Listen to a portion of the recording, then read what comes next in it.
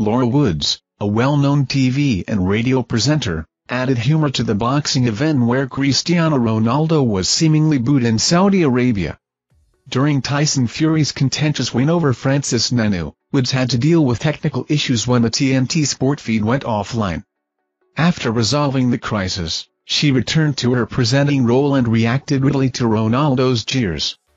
As Ronaldo took a seat in Riyadh, the crowd booed, despite his association with Saudi Arabian Pro League team Al Nassr. The cheers for Oleksandr Usyk quickly turned to jeers when the camera focused on Ronaldo. When Ronaldo appeared visibly shocked, Woods joked, "He didn't look happy. The director is going to get fired." Ronaldo's focus shifted as he watched Fury's controversial victory over Ngannou, who knocked Fury down in the third round. The surprising bout pitted the UFC heavyweight champion, with no prior competitive boxing experience, against the British WBC heavyweight champion. Despite this, Ngannou displayed an impressive performance against the Gypsy King.